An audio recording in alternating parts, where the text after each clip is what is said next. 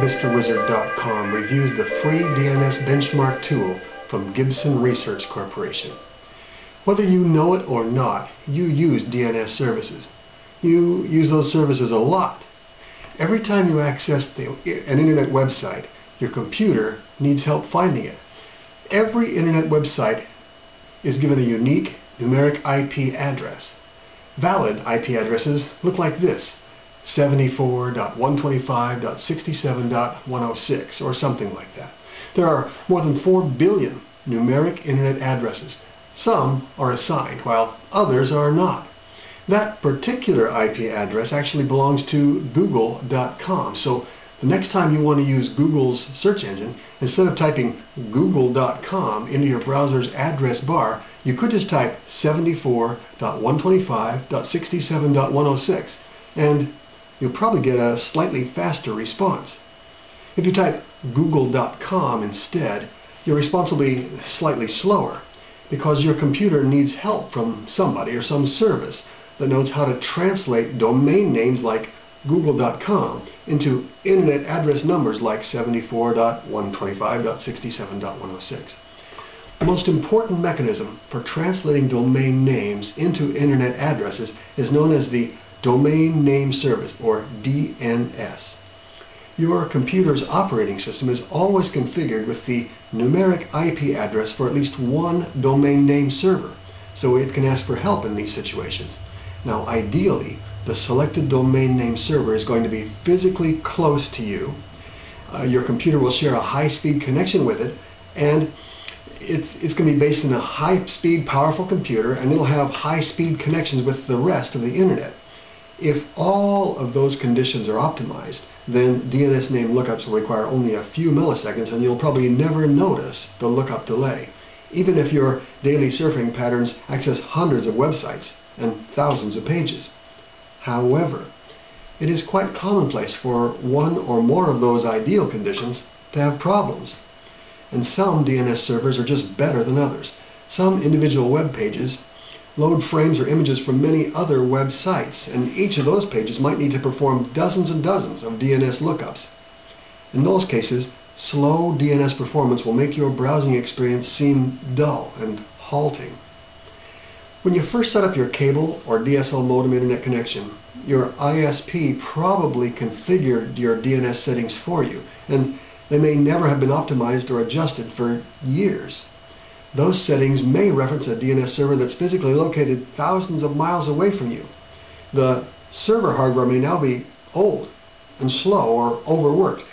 Tens of thousands of other users may be clogging its resources during busy portions of the workday.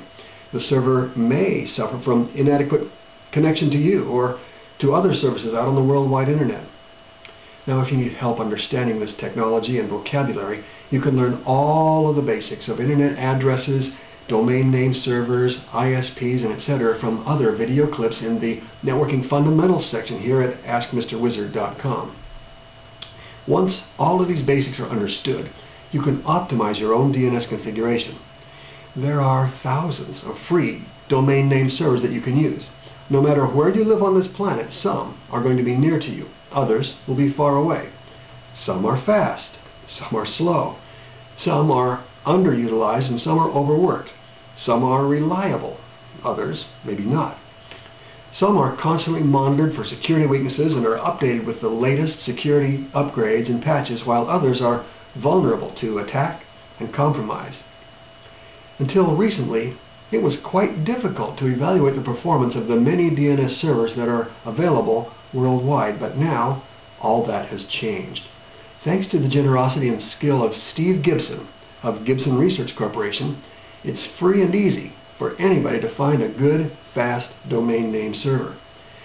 Most people will notice improved internet performance if they use Steve's free DNS benchmark utility to locate good domain name servers near them and then configure their PCs or routers to access them accordingly. Sometimes this process can provide dramatic performance improvement. In this AskMisterWizard.com report, we'll show exactly how we downloaded and used Steve Gibson's DNS benchmark utility to learn about our existing DNS configuration, to measure the performance of thousands of domain name servers offering free service to our location, and to select 2 new DNS servers, a primary and a secondary, for improved performance. First, a quick review of our AskMisterWizard.com network. We have 9 PCs, 2 Skype phones, 2 file servers, 3 media servers, a security camera, and 1 print server that all have internet access through our single DSL connection.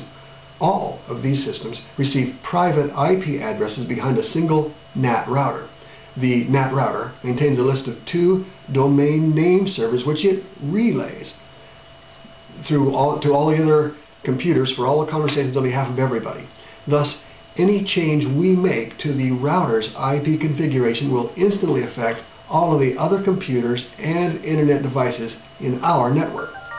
So with that background, let's get started. Welcome to all of our YouTube viewers. If you are using YouTube to watch these clips, it can be difficult to find the next one in the proper sequence.